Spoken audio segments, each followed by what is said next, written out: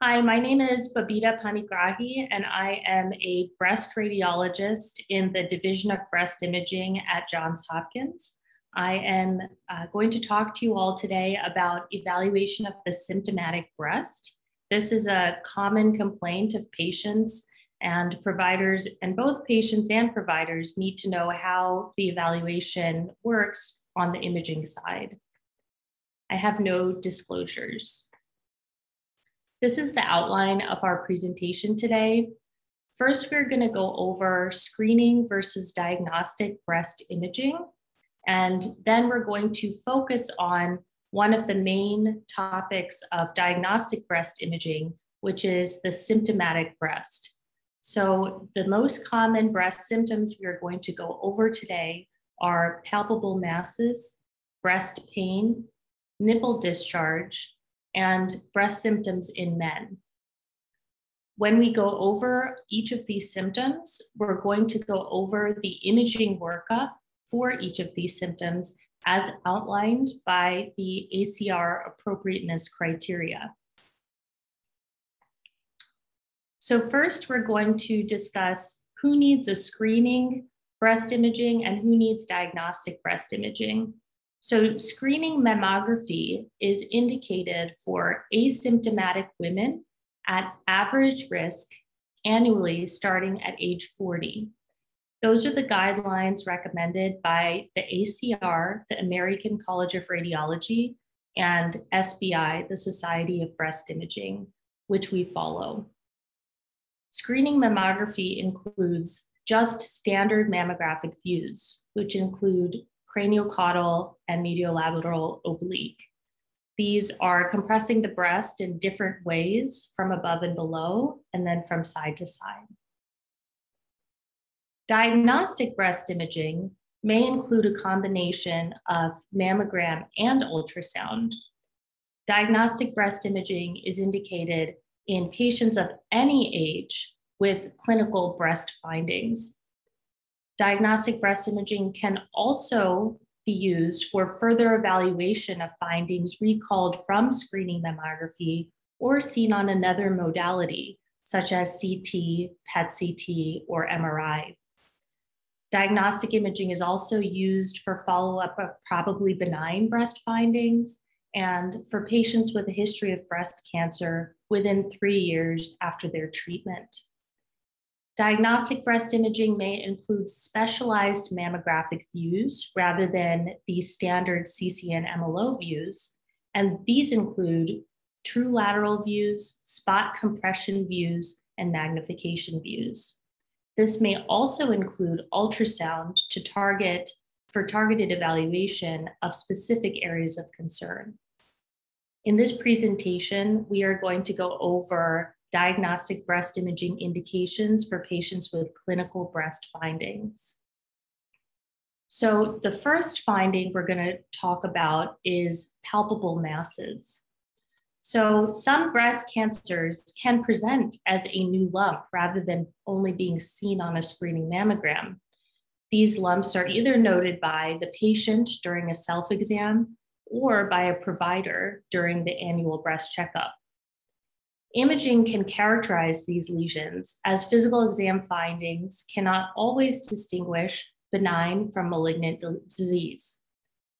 Although negative imaging is helpful to rule out malignancy, a highly suspicious physical exam does not negate the need for biopsy. This is the first chart of how to evaluate a palpable mass in women over the age of 40. This is what the ACR recommends as how each finding should be evaluated initially. So in the first column, you see the different procedures that are available in breast imaging, and our workhorse is mammograms and ultrasounds. All of the additional imaging that's listed below, including MRI, FDG, positron emission, mammography, and sestamibi molecular breast imaging, are all specialized forms of breast imaging that may be used for further evaluation of findings that aren't characterized on mammograms and ultrasounds. So all of the findings that we're going to talk about today are initially worked up with a combination of mammogram and ultrasound. The second column, which is rating, gives us a scale of how appropriate each imaging modality is for the specific finding initially. So a rating of 7 through 9 means that it's usually appropriate. A rating of 4 through 6 is maybe appropriate, and a rating of 1 through 3 is usually not appropriate. So the lower the number, the less appropriate the study for the initial ordering of the imaging modality. Then on the last column, it has the relative radiation level, and that's RRL. And you can see the more number of filled in circles, the greater the amount of radiation is for that study. So for mammography, you're going to have a small amount of radiation, but for ultrasound, there is no radiation. So for a palpable mass in a woman over the age of 40, the initial workup is mammography with or without tomosynthesis, which is the 3D mammogram that is considered superior to 2D mammograms.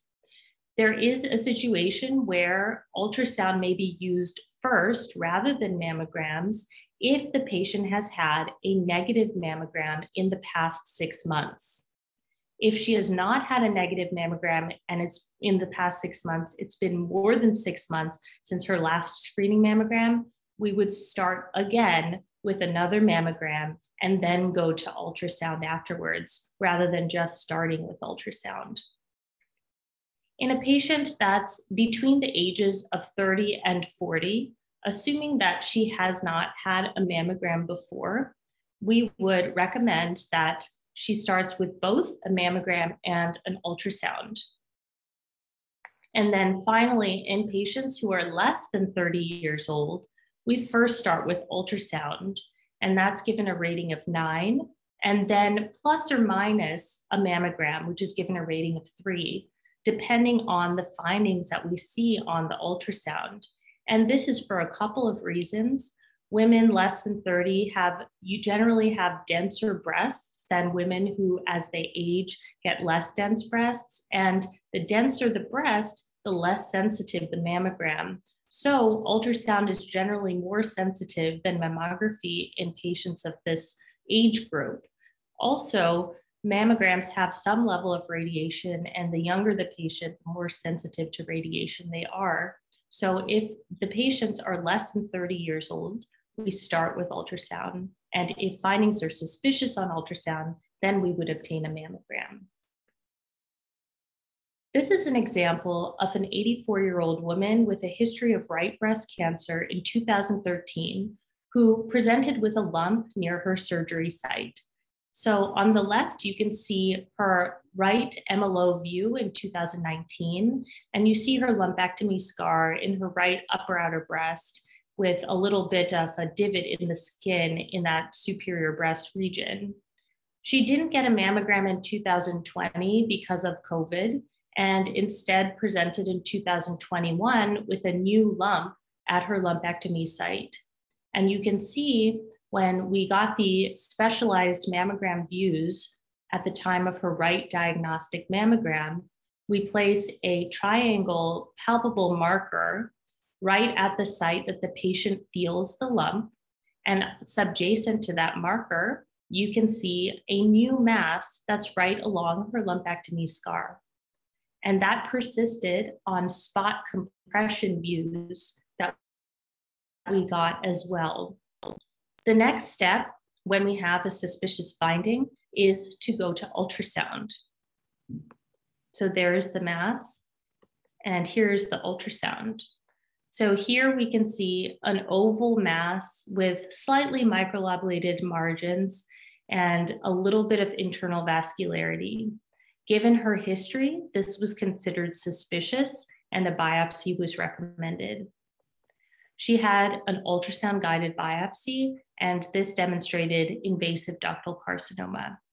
Because she hadn't had radiation when she initially had her right breast cancer in 2013, she was able to still undergo breast conservation in that right breast and then also undergo radiation because she had not been radiated before. This next example is a 36-year-old female with a right breast lump on her baseline exam.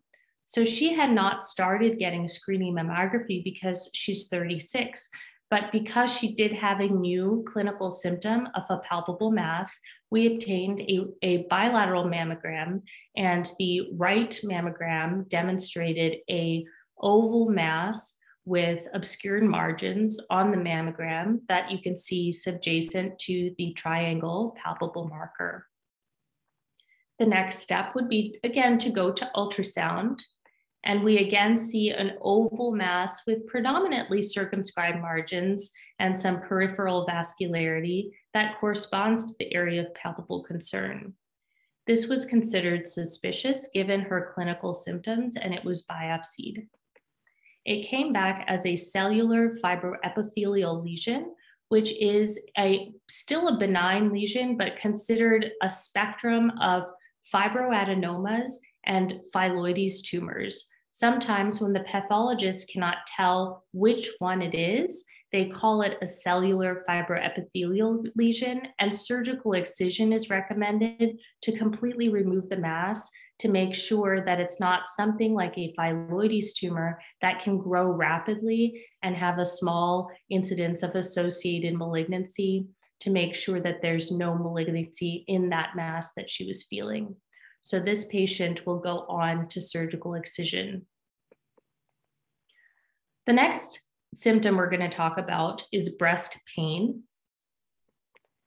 Breast pain is a common symptom in women, the most common symptom that's reported in the breast, with a low association with malignancy if no other symptoms are present. These are divided into clinically significant and clinically insignificant pain. Clinically significant pain usually requires diagnostic imaging, and this is defined as focal, involving less than 25% of the breast, and persistent. So we usually ask our patients, if you could use one finger to point to the area of pain, then this is considered clinically significant pain. Clinically insignificant pain is usually diffuse or non-focal, where the patient cannot specifically point to one area where the pain is. It is also considered cyclical, related to menstruation. So if the breast pain is diffuse and comes right before the period and then subsides, that's considered clinically insignificant pain. And diagnostic imaging is usually not appropriate in those patients. So the initial workup of clinically significant pain, if the patient is over 30 years old, is with a mammogram and an ultrasound. So again, both mammogram and ultrasound if the patient is over 30, just like in patients who are presenting with a breast lump. However, if patients are under 30, the first step is usually breast ultrasound, just given the dense tissue and the radiation concerns for this young patient age group. If there is anything suspicious on the ultrasound, we would recommend a mammogram. This is our first example of a 40-year-old female with focal breast pain on her baseline exam. So here, instead of using a triangle palpable marker, as we did in the other cases, here we use a square pain marker. And there's nothing on the mammogram. It just looks like fatty tissue. We then go to ultrasound, and there's also nothing on the ultrasound. You can see normal patches of glandular tissue, but no focal mass like we saw in the other cases. So this would be considered a negative exam, and we would recommend clinical evaluation and follow-up. The next symptom we're going to talk about is nipple discharge. So nipple discharge is divided into being physiologic or pathologic. Physiologic nipple discharge does not usually prompt diagnostic imaging. However, a clinical exam is recommended. So physiologic discharge is usually bilateral, non-spontaneous, meaning that it is only elicited when the patient presses on the nipple, or if there is some pressure near the nipple, then the discharge comes out. It's usually from multiple ducts, and it can be white, green, or yellow. Basically, any color other than bloody or clear is considered physiologic discharge. And physiologic discharge could be from a patient who has been recently lactating, from normal fibrocystic change, from certain medication side effects that can increase estrogen levels. All of those are considered benign physiologic discharge. Pathologic discharge is when diagnostic imaging is usually appropriate. And this includes unilateral nipple discharge only coming from one nipple. Spontaneous, meaning it's coming out without the patient putting any pressure around the nipple. From a single duct, and the color being clear or bloody. Any one of these characteristics can characterize the discharge as being pathologic. We'll go on to the initial mammogram and ultrasound imaging workup for nipple discharge that is pathologic. However, pathologic discharge, despite negative imaging, may warrant surgical consultation and/or MRI. So this chart is the initial workup of women with pathologic nipple discharge with age over 40 years. So we are going to get both a mammogram and an ultrasound for a patient who's having pathologic discharge. MRI may be indicated if there is negative imaging at the end of this workup, but in the initial workup, it is not yet indicated. If the patient's age is between 30 and 40 years, we recommend both mammogram and ultrasound as well, just the same as patients who are greater than 40 years old. And then finally, if the patient's age is less than 30 years old, there's a difference in women versus men, which we'll get into more about the male breast workup. But because pathologic discharge in men has such a high association with malignancy, higher than in women, we do recommend that even if the patient is under 30, the initial workup in men would be a mammogram and an ultrasound. Whereas in women who are less than 30 years old, the initial workup for nipple discharge would be an ultrasound and then possible mammogram, depending on the ultrasound findings. The next case we're going to go over is a 70-year-old female with bloody nipple discharge. Here you can see her bilateral mammogram, and in her left breast, which is on the right side of the images, that's how we view our radiology images, you can see a diffuse global asymmetry in the left superior breast.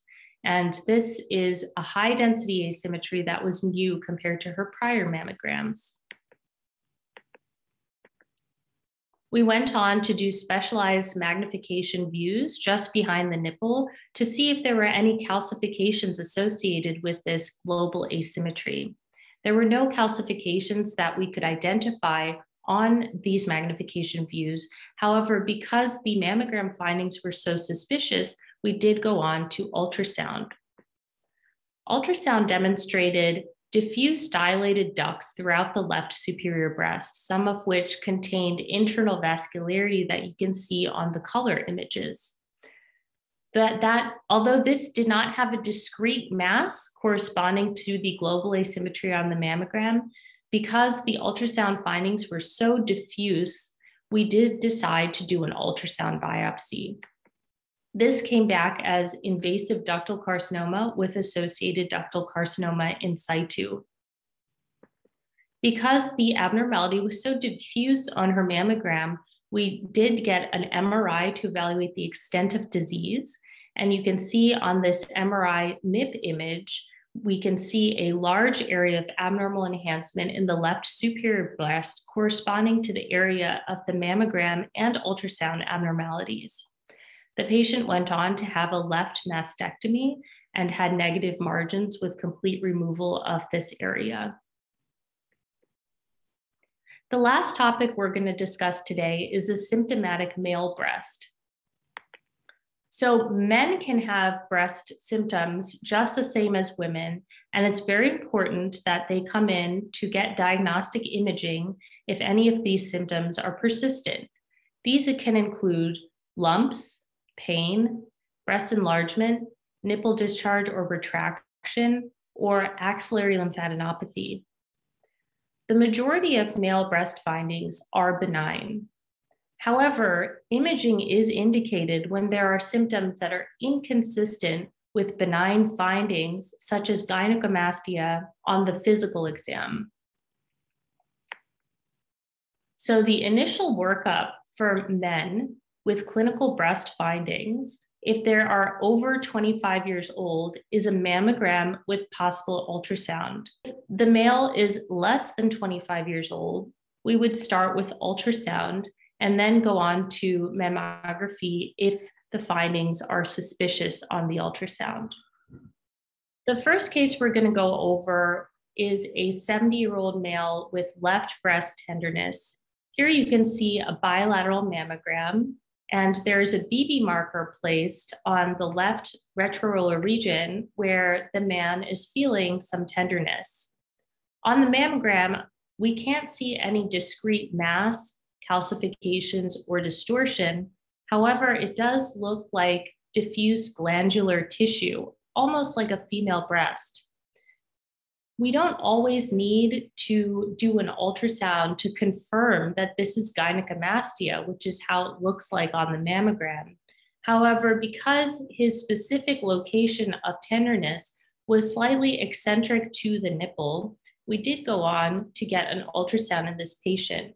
And here we can see normal glandular tissue that corresponds to the area of clinical concern. This diagnosis is benign gynecomastia and does not require further imaging workup. Clinical evaluation and follow-up would be recommended. This is our last case of a 70-year-old male with bloody left nipple discharge. And that is considered a pathologic type of nipple discharge. And you can see on the mammogram, we got specialized views, just as we did for women with nipple discharge, magnification views in the left retroroller region. We can see on those magnification views that there are linear calcifications just subjacent to the nipple that are suspicious. This also is associated with a mass that is just subjacent to the nipple.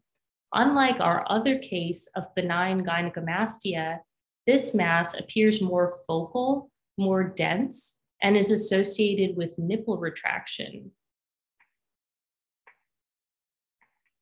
The next step would be to go on to ultrasound. On ultrasound, you can see an irregular hypoechoic mass with spiculated margins just subjacent to the nipple. And you can actually see the calcifications on ultrasound as well, which you can't always see on ultrasound. But here, because they were so prominent just underneath the nipple, you can see them as the bright white spots that are extending just underneath the nipple in a linear distribution like we see on the mammogram. This was considered suspicious and was biopsied under ultrasound guidance, and it returned invasive ductal carcinoma. This case is important to highlight that men can have breast cancer as well. It is certainly not as common as in women. However, certain genetic syndromes, such as the BRCA mutation, Klinefelter syndrome, hormone usage, or any strong family history of breast cancer can predispose men to also have breast cancer. In summary, clinical breast symptoms warrant diagnostic breast imaging. Breast imaging can distinguish benign from malignant disease. Initial imaging workup, as per the ACR criteria, depends on patient age and symptoms. These are my references, and you can reference the ACR appropriateness criteria of management of any breast symptom or any symptom in general on their website. Thank you for your attention, and please let us know if you have any questions. You are welcome to reach out.